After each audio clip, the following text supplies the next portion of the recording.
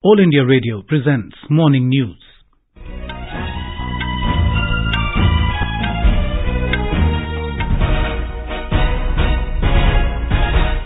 Good morning, I'm Sunil Verma. The headlines. Prime Minister Narendra Modi to inaugurate Uttar Pradesh Global Investors Summit 2023 in Lucknow today. Prime Minister to flag off 2 Vande Bharat trains and launch several infrastructure projects in Mumbai this afternoon. Campaigning intensifies for Tripura assembly polls. ISRO to launch SSLV-D2 carrying 3 satellites from Sriharikota this morning.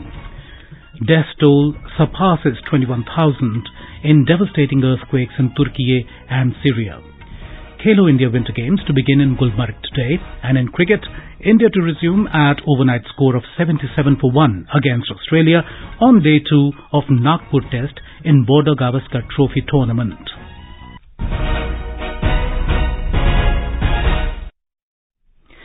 Prime Minister Narendra Modi will visit Uttar Pradesh and Maharashtra today. In the morning, Mr. Modi will visit Lucknow to inaugurate the Uttar Pradesh Global Investors Summit 2023. He will also inaugurate Global Trade Show and launch Invest UP 2.0. Around 10,000 delegates, including over 400 participants from 41 countries, top industry leaders, union ministers, several ministers and diplomats from 10 partner countries, along with CEOs of leading companies, are expected to attend the 3-day summit. We have a report. UP Global Investors Summit is a flagship investment summit of the government of Uttar Pradesh. The state government has made elaborate arrangements for the summit. Investors and businessmen from all across the country and from abroad also have reached Lucknow to participate in the summit. The state government had been working for the summit from last 6 months. Many road shows were organized in the country and even in abroad to attract the investors. First time district level investor summits were organized to rope in the local businessmen and entrepreneurs. The summit will bring together policymakers, industry leaders, academia, think tanks and leaders from across the world to collectively explore business opportunities and forge partnerships. Sushil Chandra Tiwari, AIR News, Lucknow. Ahead of his visit, the Prime Minister in a tweet said he looks forward to being in Lucknow to take part in the summit. He said Uttar Pradesh's development strides have drawn several investors to the state. Mr. Modi said this has created opportunities for the youth of the state.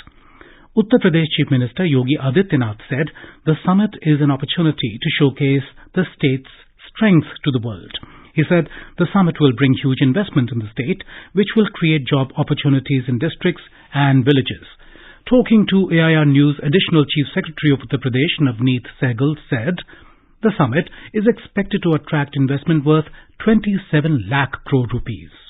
विदेशी कंपनियां बड़े corporate देश में निवेश करने के लिए इच्छुक हैं और उसी क्रम में जब उत्तर प्रदेश का प्रतिनिधिमंडल गया माननीय योगी आदित्यनाथ जी के निर्देशन में तो पाया कि बहुत सारे विदेशी निवेशक हैं वो उत्तर प्रदेश भी आना चाहते हैं तो उसी क्रम में जो है ये ग्लोबल इन्वेस्टर समिट का एक इम्पोर्टेंस बढ़ गई है और मैं आपको बताना चाहूंगा कि देश के सभी प्रमुख शहरों में भी निवेशक सम्मेलन आयोजित किए गए सरकार द्वारा बनाई गई निवेशक की फ्रेंडली नीतियां हैं उनको देखकर और जो एक इकोसिस्टम बिजनेस का बना है इंडस्ट्री का बना है उसको देखकर लगभग 27 लाख करोड़ तक के निवेश को आने की संभावना है. Later in the afternoon, Prime Minister Modi will visit Maharashtra to flag off 2 Vande Bharat trains and launch several infrastructure projects. The Mumbai-Solapur Vande Bharat train will be the 9th Vande Bharat train in the country. The new world-class train will improve connectivity between Mumbai and Solapur and will also facilitate travel to important pilgrimages like Siddheshwar in Solapur, Akkalkot, Tulzapur, Pandharpur and Alandi. While Mumbai-Sainagar Shirdi Vande Bharat train will be the 10th Vande Bharat train in the country. It will also improve the connectivity of important pilgrimage centers in Maharashtra like Nashik, Trambakeshwar, Sainagar Shirdi and Shani Shingnapur. The Prime Minister will also dedicate the second part of Santa Cruz Chembur Link Road, SCLR and Kurar Underpass with Prarthana. This is Jivan Bhausar, AIR News, Mumbai. In the evening, Mr. Modi will inaugurate the new campus of Al Jamia to Saifiya, the Saifi Academy at Marol in Mumbai.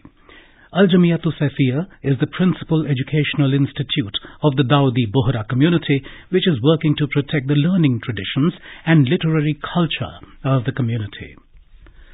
The Indian Space Research Organisation, ISRO, will be launching Small Satellite Launch Vehicle SSLV-D2 at 9:18 this morning from Sriharikota. The countdown for the launch began in the wee hours today. SSLV-D2 will be carrying 3 satellites with a total weight of 175 kilograms, including Earth Observation Satellite, Janus-1 and Azadi-Sat. All the satellites will be launched into a 450-kilometer planar orbit. More from our correspondent. The stage is all set for the launch of SSLV-D2 and last-minute tests are being monitored by the scientists at the Satish Dhawan Space Center. The 3-stage launch vehicle will inject all the 3 satellites within 15 minutes after the liftoff from Sriharikota. The Earth Observation Satellite EOS-07 is designed by ISRO and will be used for Earth observation purposes. Janus-1 is sent by Antares of the United States and will feature 5 different payloads running on its satellite software once in orbit. Azadi-Sat 2 is designed by 750 students to demonstrate low-range and amateur radio communication capabilities and measure radiation levels in space and demonstrate expandable satellite structure. Joy, AR News, Sriharikota. In Tripura, 200 additional companies of Central Armed Police Forces reached the state yesterday ahead of the assembly polls. Official sources said they're being deployed across Tripura to maintain law and order situation. Prior to this, 200 companies have already been deployed in Tripura. Meanwhile, several senior leaders are campaigning in the state to get the support of the voters. Polling for the 60-member Legislative Assembly in Tripura will be held on the 16th of this month, while counting of votes will take place on the 2nd of March. Our correspondent brings a report on the town Bordowali Assembly seat. The prestigious town Bordowali seat of Agartala city is all set to witness the repeat of last year's by-election. The present Chief Minister Dr. Manik Saha defeated his nearest Congress rival Ashish Kumar Saha in the by-polls. This time also, both the leaders are up against each other from the same seat. A former TMC and BJP leader and a 3-term legislator, Ashish Kumar Saha, rejoined the Congress from the BJP last year. There are a total of 47,000 voters in the town Bordowali constituency. Manas Pratim Sharma, AR News, Agartala.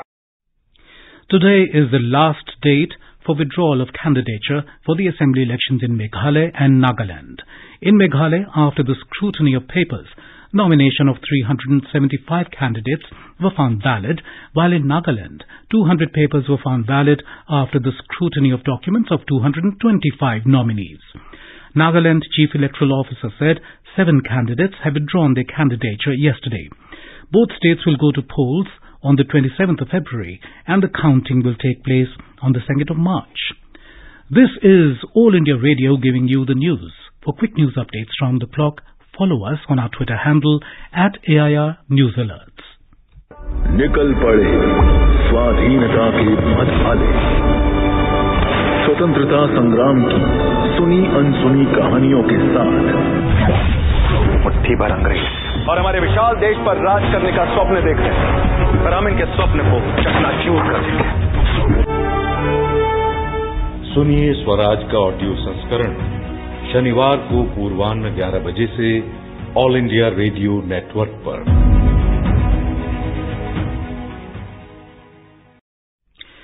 In a highly significant development towards making India self-reliant, lithium reserves have been found for the first time in the country in Riyasi district of Jammu division.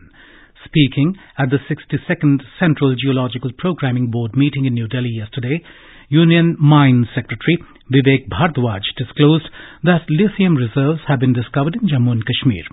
Lithium blocks are a rare mineral much in demand for electric batteries, which is the future. Lithium is a non-ferrous metal and is one of the key components in rechargeable batteries for mobile phones, laptops, digital cameras and electric vehicles. It is also used in some non-rechargeable batteries for things like heart pacemakers, toys and clocks. President Draupadi Murmu will be on a 2-day visit to Odisha from today. The President will grace the Foundation Day celebration of Gyan Prabha Mission in Bhubaneswar today. Later, she will grace the second convocation of Ramadevi Women's University in Bhubaneswar. Tomorrow, the President will inaugurate the second Indian Rice Congress at ICAR National Rice Research Institute in Cuttack. Uttarakhand government has approved the Uttarakhand Competitive Examination Measures for Prevention and Prevention of Unfair Means in Recruitment Ordinance 2023 to ensure transparency and fairness in competitive examinations. The ordinance aims to prevent use of unfair means in recruitment examinations in the state, making it a cognizable and non-bailable offence. More than 21,000 people have been killed by the massive earthquake that struck Türkiye and Syria. The 7.8 magnitude quake struck early Monday as people slept in the region. At least 17,674 people have died in Türkiye, according to Turkish authorities. At least 3,377 have been killed in Syria. Agencies and rescue workers have warned that the figures are likely to rise higher, with many people still trapped under the rubble. Extreme cold weather is hampering rescue efforts to search for survivors of the deadly earthquakes. Australian government will remove Chinese-made cameras from its offices over spying concerns. This was stated by the country's Defence Minister Richard Marles. The concerns were raised by Senator James Paterson of the opposition Liberal Party, who said that he had conducted an audit of Chinese-made security devices in use on Australian government premises. The third edition of Khelo India Winter Games will begin in Gulmarg in Baramulla district of Jammu and Kashmir from today. Union Youth Affairs and Sports Minister Anurag Singh Thakur will be taking part in the opening ceremony of the 5-day event today. More than 1,500 sportspersons from across the country will be participating in 9 different winter sports disciplines during the 5 days. Khelo India, Khelo India, barfili fizaon mein, jannat ki hawaon mein, rooh feli ghataon mein, khelo khelo, khelo khelo. The sports event is being organized after the successful conduct of the first 2 editions. Jammu and Kashmir holds the distinction of having topped in both the previous editions of the Khelo India Winter Games held so far. In cricket, India will resume their first innings at the overnight score of 77-1 against Australia on day 2 of the opening test of the 4-match Border Gavaskar Trophy in Nagpur today. Skipper Rohit Sharma with 56 runs and R. Ashwin without any runs are at the crease. Yesterday, India restricted Australia to 177 runs in their first innings. For visitors, Manas Labuschagne was the top scorer with 49 runs. Ravindra Jadeja took 5 wickets and Ashwin 3 wickets earlier. Australian skipper Pat Cummins won the toss and opted to bat first. And now, for a look at today's newspapers, it's over to Subhadra Ramachandran. Thank you, Sunil. Hindustan Times quotes the U.S. State Department as saying that the Chinese surveillance balloon that traversed across U.S. territory is capable of spying in communications, and a similar operation was conducted in more than 40 countries. In Moscow, Dobhal discusses strategic ties with President Putin is a top headline in the Tribune. For the first time since the collegium system was instituted 25 years ago, the Supreme Court Collegium has recommended names of future Chief Justices in High Courts of Allahabad, Calcutta, Gujarat and Chhattisgarh, Rights at Hands of India. Many Kashmir areas receive fresh snowfall, reports the Asian Age, while Hindustan Times quotes IMD as saying that winter may be over in Delhi, with the city recording a maximum temperature of 29.4 degrees Celsius yesterday. And finally, the Indian Express carries the story of Sonam, the new youth national record holder in 2,000 meters steeplechase, who delivers parcels door to door in Delhi, while her father works in a brick kiln and mother is a farm labourer. With that, it's back to you, Sunil. Thank you, Subhadra. And now, before we end the bulletin, the headlines once again. Prime Minister Narendra Modi to inaugurate Uttar Pradesh Global Investor Summit 2023 in Lucknow today. Prime Minister to flag off 2 Vande Bharat trains and launch several infrastructure projects in Mumbai this afternoon. Campaigning intensifies for Tripura assembly polls. ISRO to launch SSLV-D2 carrying 3 satellites from Sriharikota this morning. Death toll surpasses 21,000 in devastating earthquakes in Türkiye and Syria. Khelo India Winter Games to begin in Gulmarg today.